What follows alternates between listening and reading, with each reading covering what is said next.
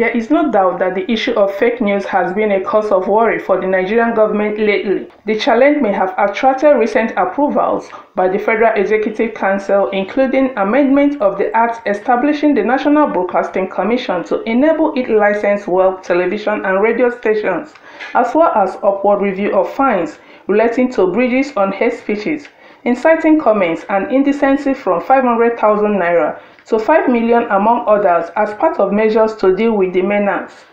While some of the measures have attracted negative reactions from the public, the National Orientation Agency (NOA), in line with its mandate, is exploring other interventions. This, the Director General, Dr. Garba Abari, at the flag-off of the NOA Fact Checking capacity building course in Abuja, said it's targeted at training 37,000 Nigerians on the role of fact checkers across the country.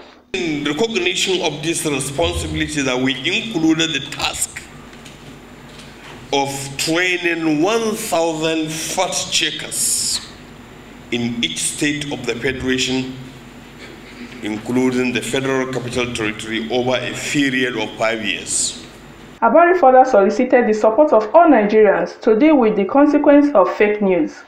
Let me at this point passionately appeal to all Nigerians, but most especially the political elite, to rise above every form of parochialism, religious bigotry, and promote issues of national interest, peace, unity, and development. The program, as indicated by the NOA, will be implemented under its 5-year strategy work plan. Ugochi Obaja, CNN News.